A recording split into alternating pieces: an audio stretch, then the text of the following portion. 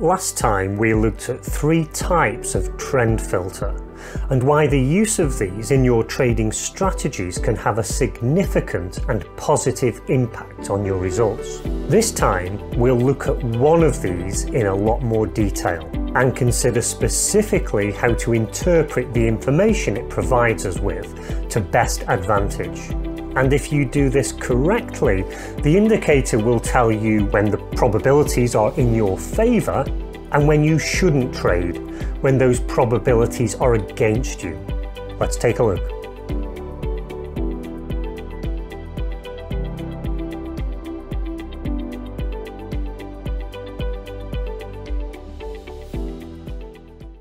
So the indicator that we'll be looking at today is called the Aroon Indicator, and this is a really great example of a trend filter. So this follows on nicely from the last episode where we looked at what a trend filter is and how we should use those trend filters. So the reason we use them, of course, is to categorize the underlying asset.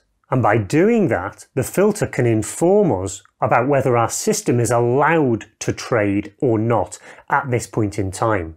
And the reason we need to do this, of course, is because some strategies only work well when the market is trending, while others work well when the market's in a trading range. And so we need to determine what the market's doing before we can then act on that information. But with trend filters, it's a slightly more sophisticated rule than for volatility filters, for example.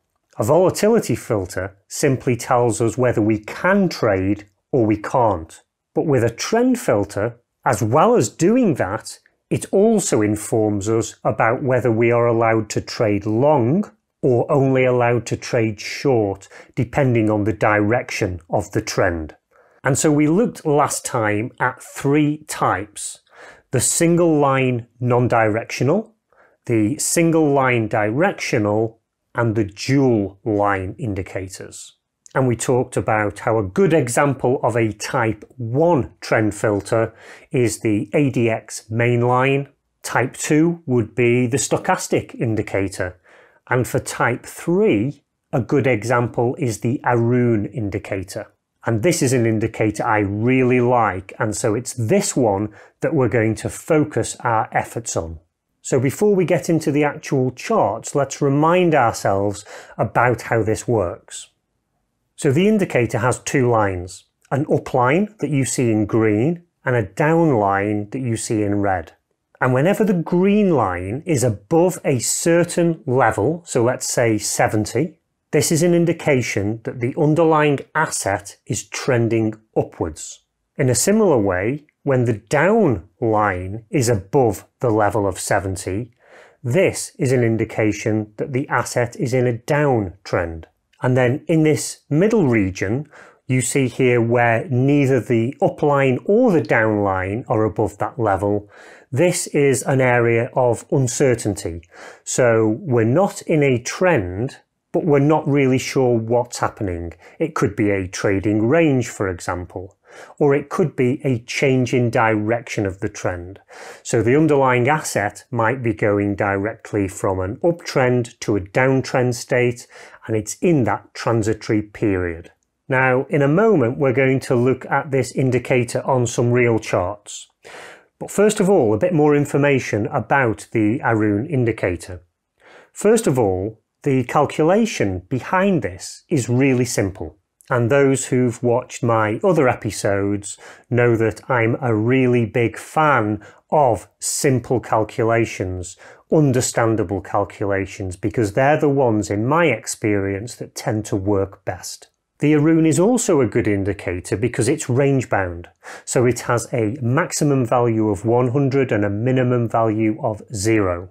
And that remains the case regardless of the asset class that you're using this indicator on. And also regardless of the time frame you're using. It's always the same. And this of course makes it incredibly useful for using in a systematic way. So as well as telling us if there is a trend, it also helps us to determine the strength of that trend, as we'll see in a moment. So what's the underlying premise behind this indicator? Well, it's the fact that in strong uptrends, we see new highs occurring very frequently as the price action continually extends the previous highs. And vice versa, in a downtrend, we see a lot of new lows occurring very frequently. And that's the whole basis of this indicator. Because what it does in its calculation is measure the number of bars since the last high that it saw, and the number of bars since the low. And it does this over a given period of time, and the default for the Aroon is 25 bars. So it's these two lines, the Aroon up, which is usually in green, and the Aroon down, which is usually in red, that measure the strength of the downtrend or the uptrend. And in terms of the detail of that, this is what it looks like. So the Aroon up is based on the number of bars you're looking at minus the number of periods since the high, and then to normalize that and allow it to be a range-bound indicator, it's divided by 25 and multiplied by 100. And so of course what this means is if the high of the 25 periods is occurring right now on bar 0, then it will have a value of 100. If the high was 25 periods ago, indicating we're definitely not in an uptrend, then the value of the Aroon up would be 0. So hopefully you can see exactly how these lines are calculated. And of course, it's the opposite for the Aroon down, where we're looking at the number of periods since the low. And so the kind of pattern you typically get is this one you see on the right, and where the green up line is in those upper regions above a level of 70, that's therefore an indication that we're in an uptrend, as you can see. When the red down line is in that region, it's an indication of a downtrend, and you can see when that red down line is in that region above 70, the price action is in this relatively strong downtrend. And what you'll notice in this middle region, where neither of those lines are above the level of 70, the price action isn't really going anywhere. So let's take a look now at a few more examples of how you can use this indicator. And it is quite flexible, and you'll need to decide exactly how you're going to use it yourself. So one of the areas of flexibility is the level that you use to make your decisions. So in the region I've highlighted on the chart here, this is where the Aroon down indicator is above the level of 50.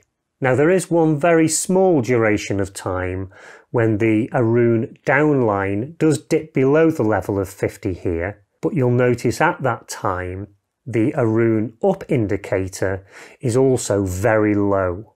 So you could classify this entire region as being in a downtrend. Likewise, if we use that same rule for when the green Aroon up line is in that region, this would be an indication of an uptrend, which on the whole you can see is the case. So that's one way of using the indicator. But because we've used that level of 50, we're also including some weaker trends in the categorization. And so what you might prefer to do is to set your level higher. Now, if we do that based on the level of 70, this is what we now get.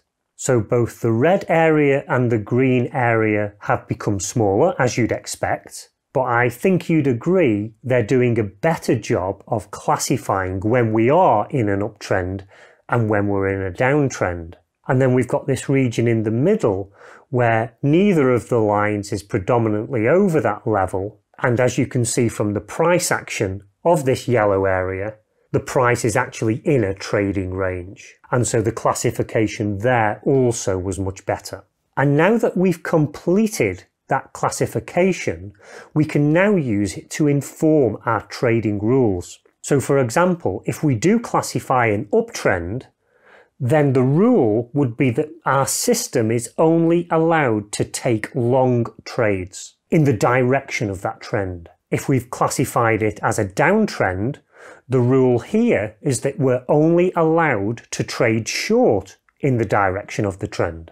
And if the trading system that we're using is based on a trending strategy, Then of course, when the market isn't classified as either upwardly trending or downwardly trending, then no trades are allowed at all, like in the period you see here in yellow. And so by taking this approach, we've filtered out certain trades which now do not get opened, whereas before we were using the trending filter, they would have opened. But if we've done this right, then we've turned the probabilities in our favour and we'll now have a much better system. So in the next episode, we will start to integrate the rules between our triggers and our trend filter in order to specifically build a trading system based on those two factors. And if that episode's already available now, then you can see a link to it right here. Also, if you're not already familiar with Darwinex, then you can use the link underneath here to find out more about what we do and the benefits of being a customer of Darwinex. And so now, until next time, trade safe.